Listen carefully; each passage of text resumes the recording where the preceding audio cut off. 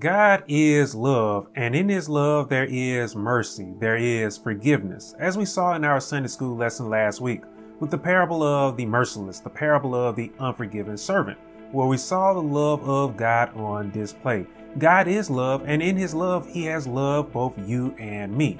You and I, we should not take the unmerited love, that is the grace of God. We should not take it for granted, as we will see here in our Sunday school lesson this week.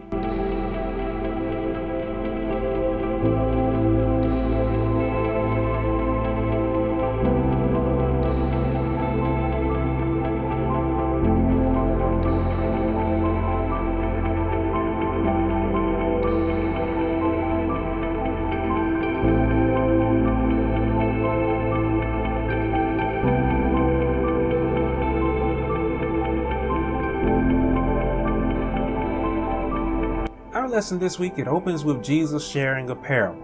He tells us that the kingdom of heaven, there in the first verse, that it is like a landowner that went out early in the morning to hire laborers for his vineyard. There in the second verse, you will see that the landowner and the laborers agreed that they would receive a denarius for the day of their labor in his vineyard. Now, pay close attention to this second verse here.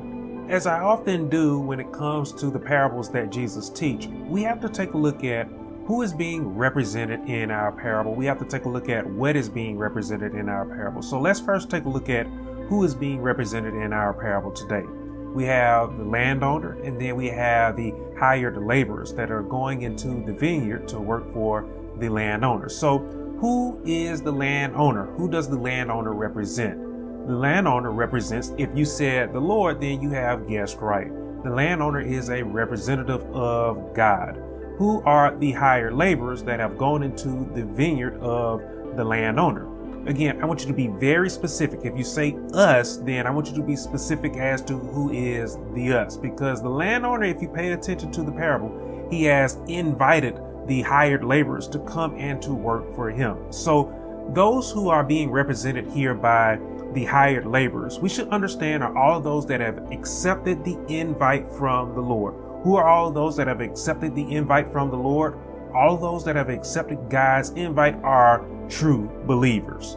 As we'll continue on here in our lesson today, we'll see here in the next verse, the landowner, we're told, went back out to the marketplace to hire more laborers for the vineyard. And he saw that there were others there to hire. We're told here in the fourth verse that the landowner said to those that were in the marketplace, you also go into the vineyard, and whatever is right, he says there, I will give you. Pay close attention there. He says, whatever is right. And so those that agreed, they went into the vineyard to work for the landowner. So from those two verses, we have more being represented here, more than meets the eyes. We can now take a look at what is being represented here from those two verses. Again, we see the vineyard and we see a marketplace as well, where again, the landowner has gone and he's hired the laborers from that marketplace. So what does the vineyard represent? What does the marketplace represent? The vineyard, I want you to understand today, is representative of the kingdom of heaven. The marketplace, I don't know if you caught this, but the marketplace is representative of the world. And so we see here what is being represented from the parable thus far is God, again, going to the marketplace, that is the world, and he's inviting the world to come and follow him to his vineyard, which again is representative of the kingdom of heaven.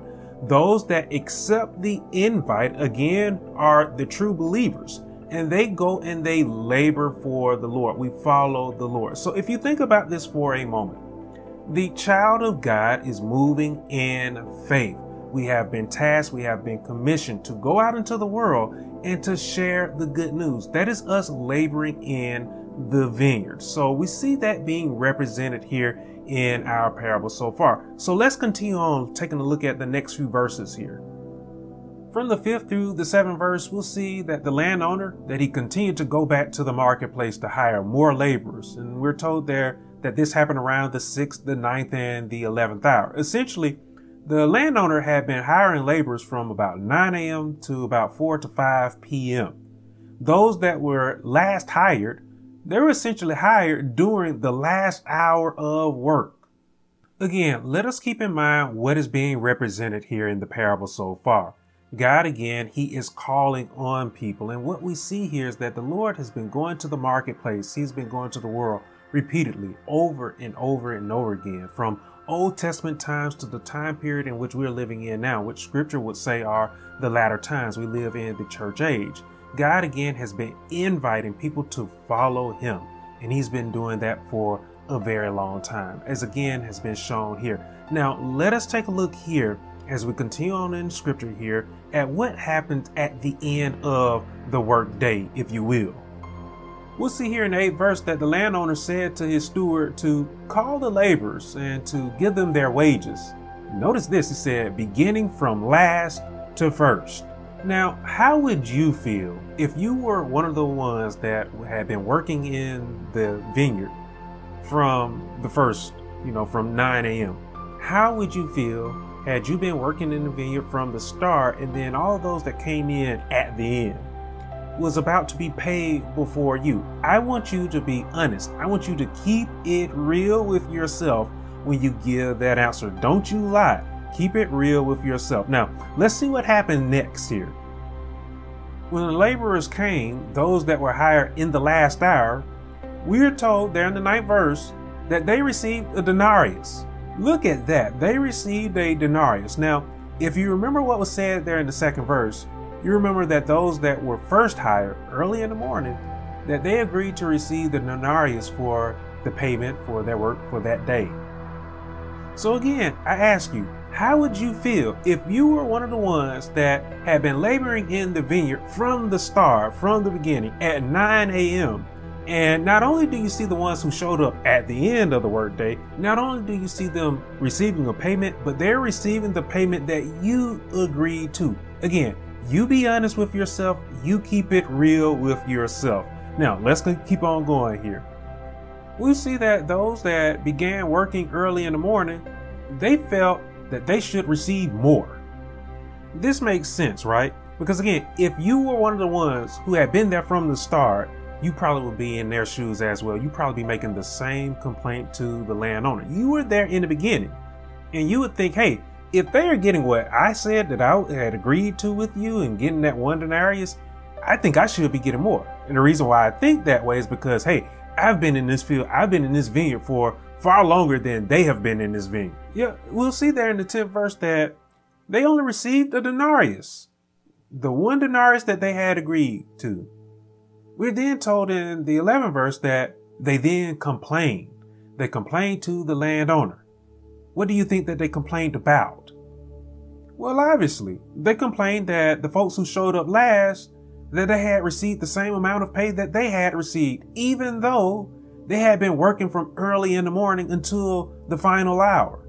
So I ask you, do you think that they were right in their complaint? And again, I want you to be very honest with your answer there. Be honest with yourself. Do you agree with them in the complaint that they are making to the landowner? I believe that from a worldly perspective, many of us would agree with them. Many of us would sympathize. Many of us would understand their complaint. But again, the parable is a focus on the kingdom of God. So we must consider these things from a spiritual perspective rather than a worldly mindset. As we continue on here into the 13th verse, so the landowner, he responded to the frustrated ones by saying to them that he was doing them no wrong. Get that. He said that he was doing them no wrong, as they had agreed to receiving that one denarius. Now, was the landowner trying to get over on them? Again, from a worldly perspective, I think many of us would say, hey, he's just trying to get over on them. He's trying to get over on us. Again, if we were in their shoes. But again, this parable, again, we must think of from a spiritual mindset. We must not think of it from a worldly mindset. The landowner then tells them there in the 14th and in the 15th verse, he tells them to take what is theirs and to go as he desired to give those that were last. He desired to give them the same that he had given to them. He even asked them there, we'll see, is it not lawful for him to do what he wished with his own things? Was evil, he said, was evil in their eyes because he did good. The landowner was saying that he did a good thing. Do you realize that the kingdom of God that is for all, whether they receive his invite and accept his invite early in the morning or at the final hour, do you understand that all who accept God's invite, all who follow him in sincere and in honest and in genuine and in true faith, do you understand that all of us, we will receive the same reward? All of us are going to go to the same heaven.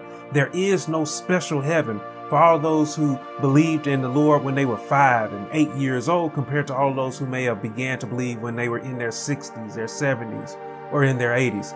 All of us, we are going to receive the same reward. Again, we cannot approach heaven. We cannot think of the kingdom of God with a worldly mindset. We have to think of it with a spiritual mindset. We have to think of it with the spirit that the Lord has put inside of us. All that we have learned, we must again understand it. We must receive it through the Holy Spirit. We cannot understand the kingdom of God with a worldly mindset. It will never work for us. We have to approach the kingdom of heaven with a spiritual mindset. In our lesson, it essentially ends on that note, with Jesus saying, "So the last will be first, and the first last. For many are called, but few are chosen." On that note, we must understand that many have been called, but only a few have accepted the invite from the Lord. Again, the Lord, he has gone into the marketplace, right? And he has looked for hired laborers, those who will come, those who will follow him and go into his vineyard. Only a few today have accepted the invite from the Lord. God, he again has been calling out to the world. He has been going into the marketplace, which is again representative of this world. And he has called out for many to come and follow him. But only a few have chosen to go into his vineyard. Some will turn around and they'll look and they'll say, "Oh, it looks better to work over there. Let me go and work over in that field. That field looks a lot better to work in." Others, they'll turn and they'll find another field and they'll say, "Hey, it's better for me to go over into that field and to work in that field. I don't want to work for that landowner. I don't want to work for the Lord." That's what many have said today. Many choose to go about living in their own manner rather than, again, living according to the way of God. All of us who have accepted the invite from the Lord, as you have heard me preach about a lot this year, we will go on to inherit the heavenly kingdom. We will inherit that vineyard. And again, great is the reward for all of those who follow the Lord. Great is the reward for all of those who accept his invite. So I encourage you today, I implore you today, accept the invite from the Lord. When God is going into the marketplace, you follow him. Go and follow him. And he has a great reward for all of you, all of us who choose to follow him. And that reward again is his heavenly kingdom. So again, accept that invite today if you have not done so already, and you will rejoice in the reward of the Lord.